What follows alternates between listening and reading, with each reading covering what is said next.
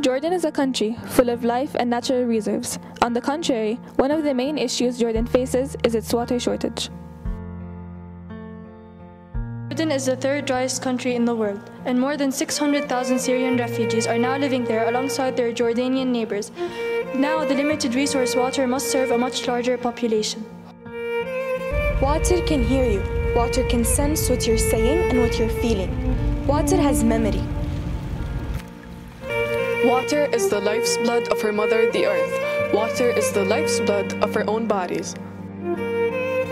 But what if water was the reason for this illness?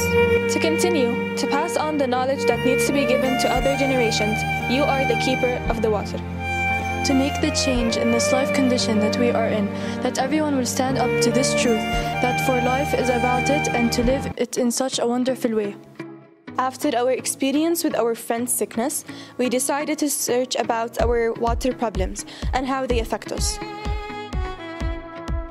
To raise awareness for this problem, we decided to prepare a questionnaire in school to engage the old,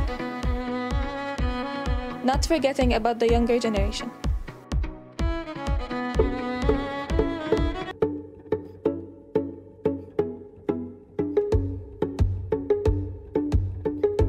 When filtering water, charcoal carbon filters are most effective at removing chlorine.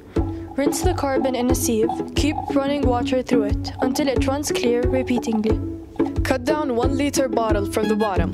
Take a square piece of screen sheet, cut it the shape of the bottle cap. Drill holes through the cap, then insert the sheet in the cap. Add the carbon in the bottle, then add water so that it evenly flows through all the material.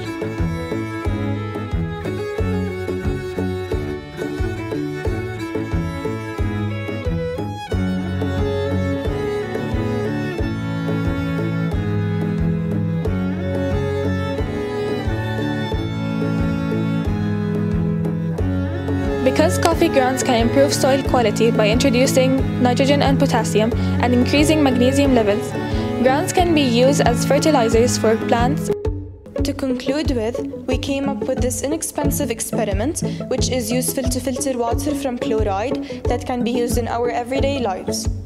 Our country also provides resources to spread knowledge.